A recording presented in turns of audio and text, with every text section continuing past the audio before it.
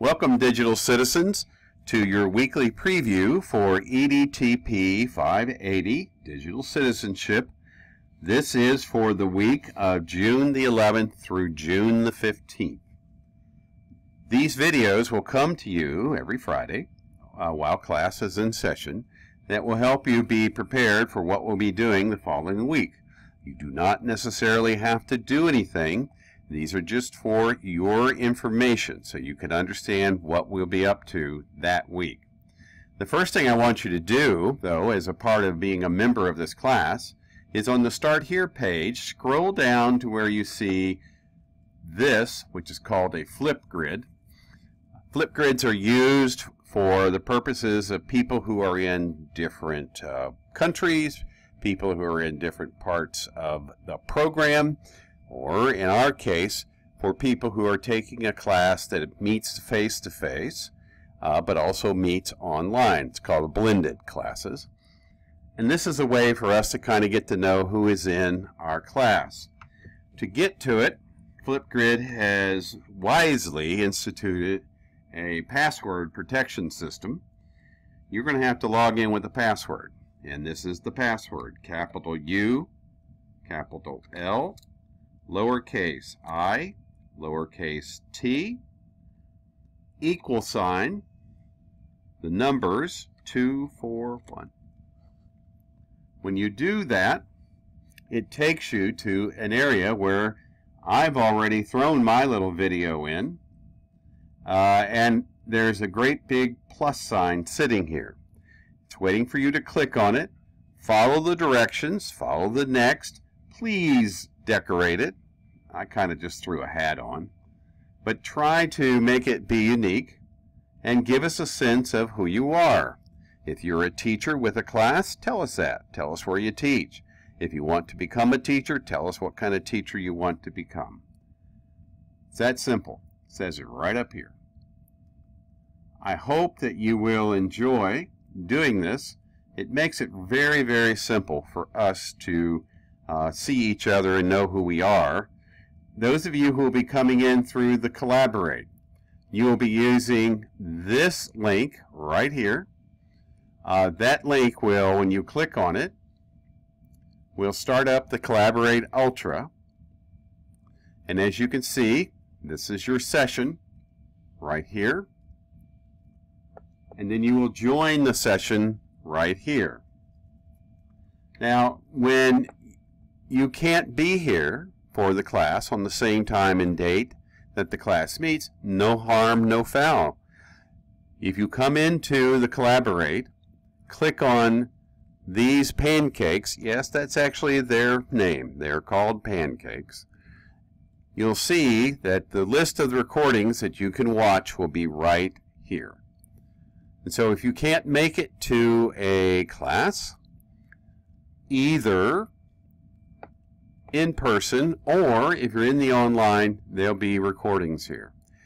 If something in class didn't make sense to you and you didn't have time, or you were a little afraid to ask, the recordings will be there for you. Everyone can access these.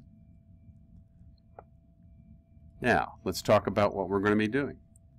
The class is divided up into modules. Each module represents a topic, a focus of the bigger idea of digital citizenship. We will be making, starting next week, projects that we will enshrine into an e-portfolio. I'm sure you're very familiar with the idea of having a notebook for class, a folder, and you come in, you pick it up, you do work, you put it in there, you give it to the instructor, it gets graded. Well, we don't do that. That's the old way. We're going to use something called a wiki. And a wiki is there for you to demonstrate your understandings of what we're going to be learning about in this class using a multitude of technology tools. Most of them will be along the lines of Web 2.0 apps. Most of the apps will require a username and password, which I will gladly give you, and you will create, and then you're going to eventually put everything into this, which is called a PBWorks wiki. Thank you to Morgan for catching on to the fact that this was the wrong link. This works now. All you need to do is to go in and click on the Get Started button. Go to the EduHub and click on the free account. Fill it out. Make sure you use your U of L email in it. That way it can verify that you are a student. And once you've done that, then you'll be all set to go. Now, if you don't see this, if you don't catch it, no harm, no foul. We'll be doing this in class to make sure that everybody understands what we're up to. But this is what we'll be using. It's called PBWorks. Now let me show you the resources and how this class will work. You can see here that if you click on the link where the folder icon is, here is information for you on how to create a PBWorks. It's all right here. You have to go down 2 levels. Sorry about that. And I'm a big believer in having links, video, and paper. So if you need something in your hands that will be a way for you to understand how we're doing this, we do it in multiple ways. It's called differentiated instruction.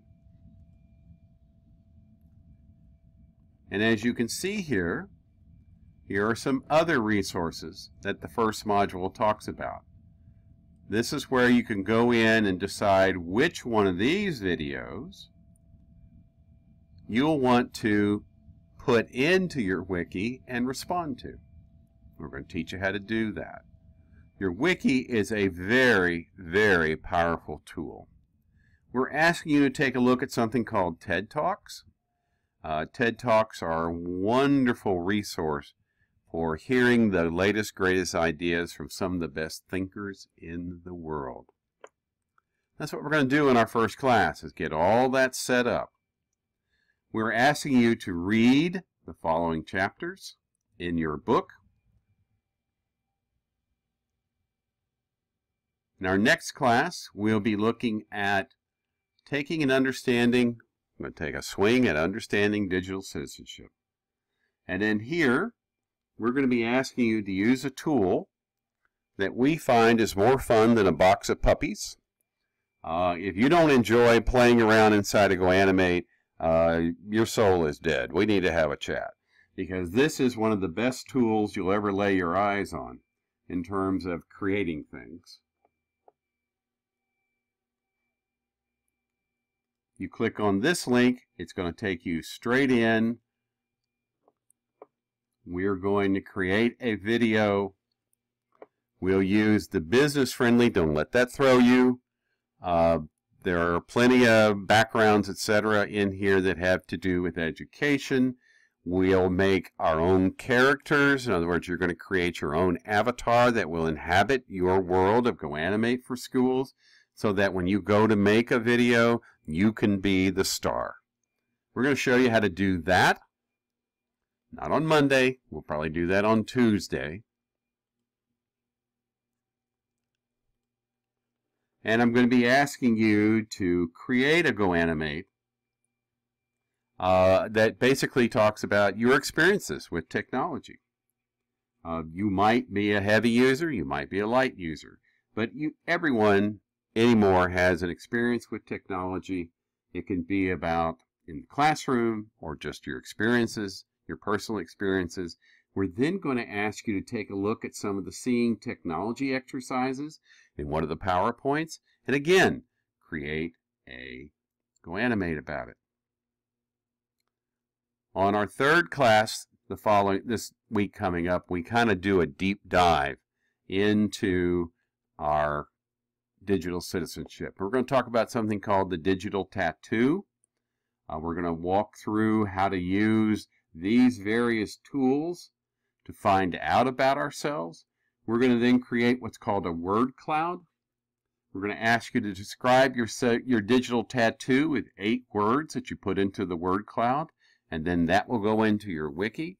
You're going to read this article that is linked here to Social Networking Nightmares. This is a classic example of how the digital citizen can get into trouble very, very quickly, especially people in education. And then finally, we're going to create a Celio site so that you can have a nameplate location so that you have a way to show people who you are and what you have created, that you don't have to rely upon the use of social media to do that. So as you can see, we're going to be busy people. We will have 3 very simple rules in this class. If you are physically in the class and present for the class, the rule goes like this. 3 rules. Rule number 1, you're an adult. You are an adult. You're going to be treated like an adult. If you finish your work for the class, you may leave.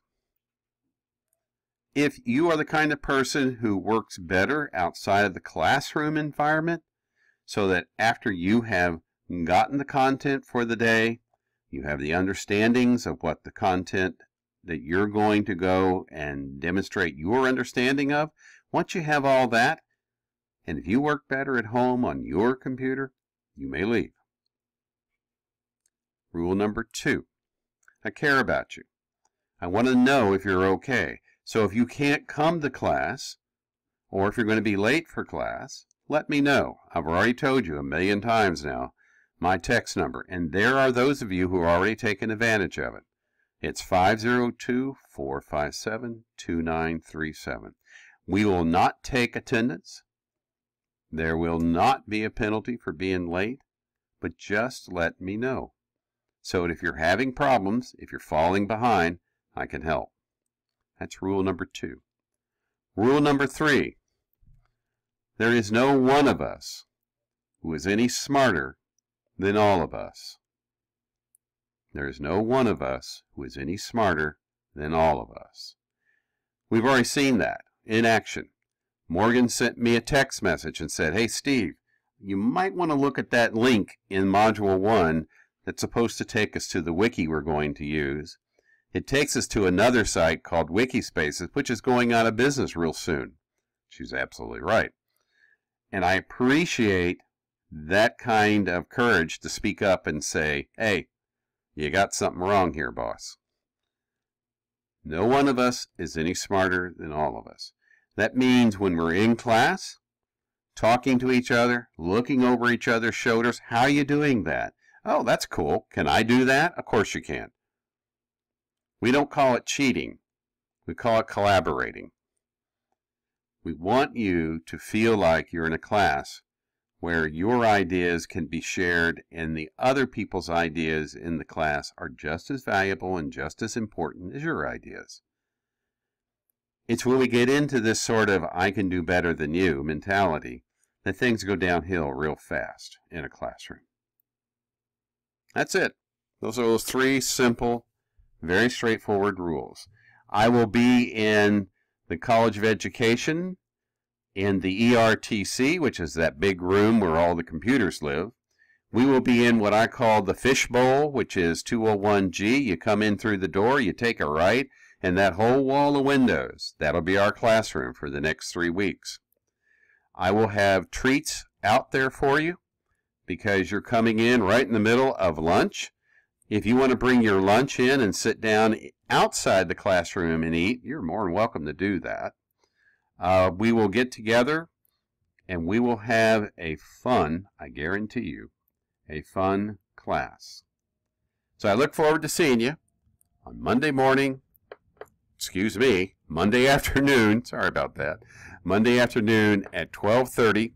Class is scheduled to run to 4:30, but remember, rule number 1 trumps all.